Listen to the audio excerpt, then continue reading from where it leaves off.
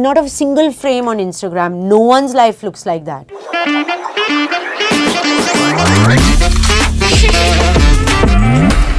You have endured yourself to so many people because these are actual fears that everyone goes through because everyone's life looks better on Instagram. Do not believe a word. Not a single frame on Instagram. No one's life looks like that. In fact, the scary part is that when I'm posting a lot, and of course you're using, Paris, you know, filter. Like, let's Paris, I love Paris, right? Filter. That you get so used to that when you look in the mirror, you're like, I don't even look like the way I think I look like. Yes.